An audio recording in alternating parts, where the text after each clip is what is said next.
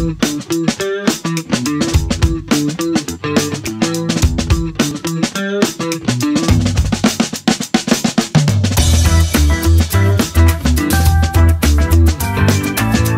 guest today is Jason Farrell. Jason, how are you? Better now that I moved to Atlanta. Is Atlanta nice? 70 degrees in February. I've never seen anything like it in all my years in Michigan. Oh, it's 72 here in Chicago and sunshine. And some untruths coming out of my mouth right now. It might be depending on when you actually release this recording. Who knows? It might be. It'll probably be even colder when this comes out. But yeah, we miss you up here in the upper Midwest where it's really cold, and we're not seeing folks. So what are you doing in Georgia? What's your job? So I started last year, actually, thanks to you, Mr. Gerard. You introduced me to my former boss, Esteban Garcia, who got me into New Signature and their DevOps and intelligence. I'm a big Esteban fan. Esteban's a good guy. He has since been promoted as we got acquired by Cognizant, and now we're the Microsoft Business Group. Our aim is still the same. We help companies adopt DevOps in the cloud as part of a rule. And one of our big areas of focus is Kubernetes, which is what I'm going to be here to talk to you about today. Yeah, so let's start. What is Kubernetes? So that is it's a very big question. The best way to put it is when you run containerization with Docker or some other. Okay, let's back up again. Containerization. What is that? Sorry, containerization. So one of the big kind of trends we've seen in technology is we're seeing companies move away from using virtual machines as part of a scaling strategy for their applications. Instead, they're going to use containers, which are smaller process-like entities on these machines that allow us to scale up much faster. In terms of how fast, there's a lot of different criteria, but there was a good publication by the Tinder Engineering Group, and they went from multi-minute startups for their VMs in AWS to sub 30 seconds on their containers. So they're able to account for that scale much faster. The issue is this is the Tinder, the swipe left, swipe right. Yes, dating app. A great engineering project for among other things. But with the problem with this approach, though, is that you end up with a lot of containers. In Tinder's study, I think they had 48,000 containers. And you simply get to a point where a human can't reasonably manage all that in a reasonable fashion. So you need something called an orchestrator. And that's what Kubernetes is our orchestrator. There's other ones out there like MezOS is another competing one, but Kubernetes has really taken the internet by storm and really kind of cemented itself as the de facto standard. And it's a project, it's actually an open source project from the Cloud Native Compute Foundation, which is part of the Linux Foundation. It was originally created by Google based off their Borg program, which ran their containerization in the early 2000s before containerization became mainstream. Yeah, early 2000s. I had never heard the word containers in this context that early. Yeah, it's been around for quite a while. So you said it's an orchestrator. What is an orchestrator? What's the job of an orchestrator? So the orchestrator's job is essentially to maintain, among other things, a desired state. So Dave, let's say you're running a web server, a website, and you say to how many machines do you think you should have at a minimum, as an example? I think I need 8 machines because it's pretty popular, but not 8 machines. So what happens if one of those machines goes down? Maybe I could spin up another one. Yep, exactly. You would spin up. In the case of an orchestrator, though, the orchestrator would notice, oh, I only have 7. I need the 8th. And it would automatically spin that up for you in sort of an auto-healing situation. So that's one of the big advantages of Kubernetes is we can specify a desired state and have the orchestrator automatically maintain that state as best it can. Now, obviously, if we give it bad configuration, invalid container image or something along those lines, it won't be able to magically solve all of our problems, but it can run a lot of the day-to-day operations of that cluster or that system on its own.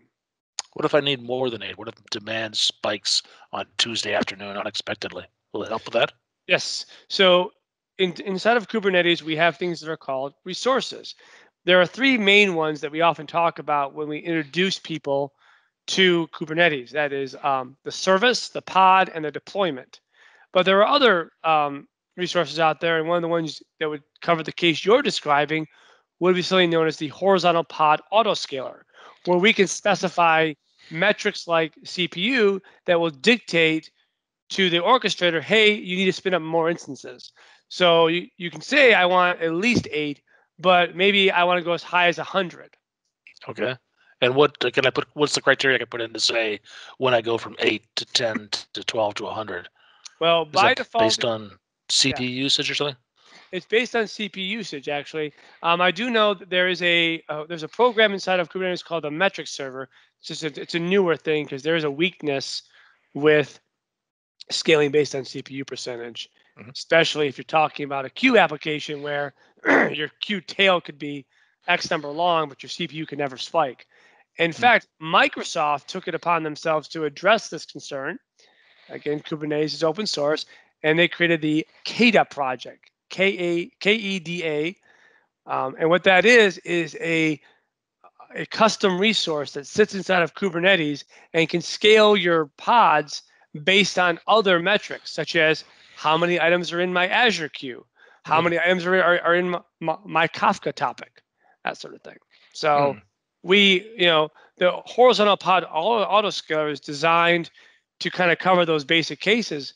And there are options out there for other ones, but I love KEDA as an external tool if you have like a queue application and all of a sudden you get 1,000 entries into your queue. Mm. And then there's also plan scalability. Maybe I have an application that every Friday at 5 o'clock or on the last day of every month, everybody uses my application because it has some sort of payroll or tax implications. Can I? Is Kubernetes going to help with that as well? Yes, the horizontal pod autoscalers can be scheduled to actually scale up and down based on a schedule, Mm. I believe. You gonna look that up? Okay. Let's always check that. What about just the configuration itself? Is Kubernetes part of the when I configure what my container is actually going to do, or is that something I do separately? So the containers usually, the answer to your question is yes and no. So a lot of the times containers are deployed usually as web servers. So they do whatever request comes into that web server. Mhm. However, you can create what are known as jobs or even cron jobs inside of Kubernetes to carry out tasks on a schedule or based on a number of completions. Walk me through the process of using Kubernetes to create and manage a cluster of containers. Sure. So what you'll start off doing is as a developer, you're going to have to create your application, and you'll write that in Visual Studio, Visual Studio Code, Sublime, and in whatever language you want. There's Right. no restrictions on the languages at all. From that, we'll create an image. Usually, it's a Docker image. Could be there's other runtimes out there now. Now, what is Docker? Docker is it's a tool that allows us to containerize workloads. So think of your your a web API from .NET Core, which is Okay. that's an easy one. So you'll build the API, you'll publish it into its DLLs. Those can get moved into a Docker container, a Docker image, and pushed to a Docker registry. Mm. Registry is nothing more than it's a place where we store images. It's like a code repository for images. Okay. Applications. So then when we pull those images out using Docker, we can run them as containers. So Okay. the best way that I like to explain how this kind of correlation works, if you're familiar with object-oriented programming, you're going to create a class. And a class is essentially your image, but then you can instantiate that class any number of times you want. Mm. Those instantiations would be the containers. Got it. So the image is the blueprint, the directions for creating a container, and the Yes. containers are executions of that blueprint into an actual thing that Yep. runs. All right. And then each container will run to completion. So now with a web server, obviously it's going to start up and it's going to block. It's going to listen for requests as they come in. So it would never stop on its own unless it crashed. But we can also take Docker containers and run commands. A simple example might be your internal OS of the container could be Ubuntu or Linux. And you could run an ls against the current directory on your Windows system. So you could pipe it into the container, do something, and come out. So we could run Linux commands on Windows natively, essentially. But that container would start up, do its thing, and then stop, essentially, because once that program is done, the container is also done. So that's an important thing to understand, because most of the conversation around Docker tends to be with web servers, but it's not just web servers. Anyway, so once you have that image created and it's in the registry, now you're going to move your focus to Kubernetes and say, well, how will I deploy this? So if we continue our example with, excuse me for 1 second. If we continue our example with the API, effectively, you'll have your image in a registry. You're going to define what's known as a pod. And a pod is the lowest level of resource inside of Kubernetes. It is the pod that carries out the actual task of doing work. For the purposes, in the simplest of sense, a pod can be viewed as the Kubernetes equivalent of a virtual machine. They're not the same thing, but they're similar enough where you can kind of make that correlation. Within that pod, we're going to define containers. So we're going to say, go grab this image and run it as a container inside of this pod. So that could be a web server, it could be a command, it could be whatever you want. So now we have the pod, and the pod is now running inside of our cluster. Well, we need a way for traffic to get from the outside to our API, which is living in the pod. So we can do that using a service. And a service will basically say, I represent these pods, and I can actually be a public IP from my cloud provider. So services are basically routers, essentially. There's another concept called an ingress, which is kind of a higher level, which also allows for effectively L7 routing, which is software-based routing. But services is the easiest way to kind of make that connection into the pod. So once you do that, hit the IP, and you're talking to your .NET application the same way you would at localhost. Okay, so Kubernetes not only allows you to manage your containers as they're running, but it also helps you to deploy your containers initially. Yes, correct. So one of the things I didn't mention in that last sequence was the deployment resource, which allows you to basically kind of define that minimum state, but also it takes control of deploying a new version of your application to your pods. Because let's say you had 10,000 pods running, you don't want to delete them all and recreate them. You would have downtime, essentially. So the deployment can be configured to do different kind of types of deployment. By default, it does a rolling deployment. So let's say you have a new version of your API. You've got 80 pods running. It might shut down 10 of those pods, replace them with 10 more pods that have the new version, and then 10, 10, 10, 10, all the way up to the 80. And that's why we use a service. Because in Kubernetes, that number of pods is elastic. We don't know how many we're going to have at a given time. So I can't tell the IP address outside the cluster to, hey, go to this pod, because they may not be there. So we say, go to the service, and the service says, I represent all 80 pods. I'll figure out which one to send you to that's available. Interesting. Now, you mentioned Linux and Ubuntu, and you've mentioned Windows. What's the relationship between Kubernetes and the operating system of choice? Are we limited at all which operating systems we use?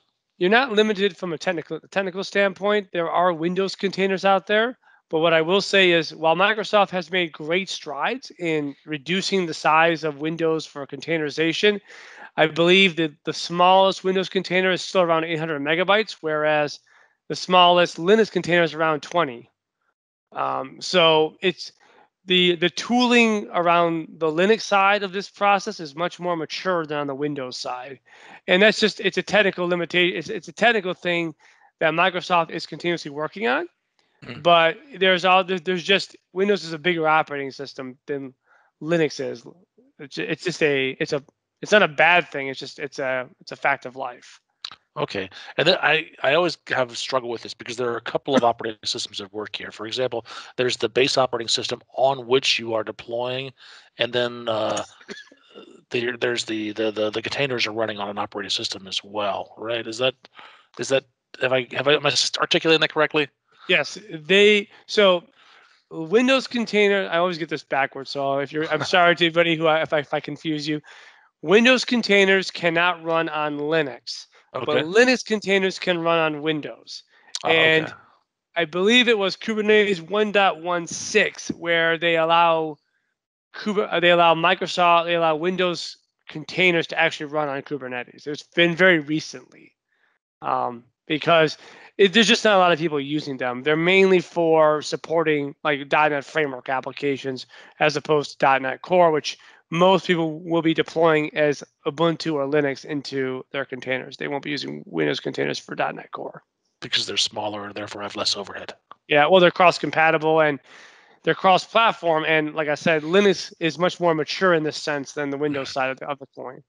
Got it. Okay. So when you talk about the maturity of Linux in terms of containers, you're talking about the operating system on which the containers are running, not the operating system down below that Right. on which Yeah. the Kubernetes is running. Right. Having never set up the Kubernetes myself on like a on-prem system, I don't know all the specifics of that. What I can tell you is it's a question of tooling almost. So getting into the specifics of how Docker kind of takes the processes of Linux, isolates them, and then creates that container-like construct. It just doesn't exist on Windows. They've had to kind of build it in. And Mm, Linux was always designed as a smaller, more modular operating system than got it. Windows. Windows's modularity came about, I believe, around Vista was when they Right. started doing it. But it's not a Windows is bad, Linux is good. It's just Linux has been in this space for 5, 6 years. Windows has been in it for like 1 to 2 or around Got those. it. Okay, so you bring up a good point that you're not doing much on premises, and I think that's true of most people. When I hear about Kubernetes, I hear about Kubernetes being deployed into a cloud platform. Right. Are you working mostly with Azure? You said you're a Microsoft partner. Yeah. Microsoft AKS. I'm Tell actually me going about from that. Uh, AKS is so if I were to rank the cloud providers in terms of the Kubernetes that they offer, I would probably put Google at the top. It's their product after all. I Okay. mean, they have some cool things built in like Istio and Knative, but AKS is right up there. I really like AKS a lot. Amazon's a bit more tougher to work with, but we still do them. My main focus is on AKS. It really AKS is works. Azure Kubernetes Service. Azure Kubernetes service, yes. So, I mean, I would encourage people to spin up a cluster on their own and just kind of play with it. Microsoft has really good documentation around it, makes it easy. The one warning I give people is make sure you shut down your virtual machine scale sets, which is what they install it on for you at the end of when you're done, because if you don't, it'll keep running, and Kubernetes is very expensive inside of AKS. So Mm, make sure especially if you're you have a shutting lot down of the machines. containers. Yeah, make sure you shut down the machines when you're not using them. Yeah, that's the rule of thumb I always use is in the cloud where you're renting resources, storage is cheap, compute is expensive. Hmm. That's just Yes, a it is. general rule. And of course, Kubernetes running containers, which is compute power. Yep, and on top of virtual machines too, which is Right. even more expensive. So that's the big piece of advice I give people on that. But you can also use things like Minikube or Micro K8. So this is a word you'll hear a lot of people in the Kubernetes space say K8s. It's actually K8 characters then S. For Just a Kubernetes, yeah for yeah for Kubernetes. UBRNET is eight It's a characters. so if you see K8s, it just means Kubernetes. But there's a Minikube is a good one, and then Micro K8s. That is one And from what Ubuntu. what do those do? Those are single node Kubernetes clusters that they're really good for like testing out and doing development and playing around, Ah, and they won't cost you anything. oh, nice. Uh, Are those available in Azure? Those are not. You would deploy these locally. These are Oh, our I see. local things. Because I will share a story with you, Dave. I went to Amazon reInvent a couple years back, and they had an EKS lab, which is Elastic Kubernetes Service, which is Amazon's. And I decided to try it myself when I got back to my home in Chicago, and did the whole lab. Was fun. I thought I shut it down and killed everything. I did not. And Kubernetes, showing its awesome ability to self-heal, spun itself right back up, unknown to me, until I got the Charge you for the whole until I got month. a $20,000 bill. Oh my gosh! Amazon Did you have waived to it. take a second job to pay for that? Yeah, mortgage for more than anything, but no, but Amazon was very nice. They waived it as long as you shut down everything. But Probably it's not the first person. no, I'm not the first person. No, they get it all But if the you did it time. twice, it'd probably be less forgiving. Yeah, they'd be like, "What are you doing?" But so that's why I always tell people, be careful when you're doing this in the cloud, because it can get expensive. I've been caught with things like that. Not to $20,000 expense, but I have been caught with a few things where I left them running and just was surprised by the bill at the end of the month. Is there anything we haven't talked about that we should have? I think the only other thing I would want to talk about is there's a great website called, well, first off, the Kubernetes documentation, Kubernetes.io, is fantastic. Yeah. Check it out. They'll walk you through everything. Really good stuff. The other one is, so Kubernetes has kind of become its own ecosystem, more or less. Mhm. And that ecosystem is managed by the Cloud Native Compute Foundation, the CNCF, we call it. If you go to cncf.io, there's actually a landscape that they keep up to date with all the projects that are currently actively going on that are in that Kubernetes space. And I want to say it's close to 200 or 300 at the present time. It's a lot. And Nice. I'm looking at it right now. they the nice thing is that they'll actually break it down by certain areas. So if you want a CI/CD pipeline for Kubernetes, here's all the projects for it. If you want security and monitoring, here's all the tools for that. Like Prometheus is the big one there. They have everything there. The ecosystem has really, really exploded, and just the number of tooling is off the chart. It's kind of crazy. Sorry. So the best place to go if you're getting started is Kubernetes.io. Is that a good starting point? That's a good Anywhere starting else? point. Any other references you can share? There's some good YouTube videos out there. There's a lot of getting started videos. The big thing, I just did a week-long workshop with a client last week, getting them started. And they came to me at the end. They said, we were really scared of Kubernetes. We're amazed at how easy it actually is. You did your job. I think it's, I think it's got a lot of notoriety that's super hard. But really, once you kind of get past some of that first wave, it makes a lot of sense. All you're doing is deploying pods into this cluster. As you get more sophisticated, it gets tricky, but that's the same with anything. Well, Jason, I appreciate your time. It's been educational. I appreciate you having me on, Dave. Thank you. You please stay safe. I'll try my best.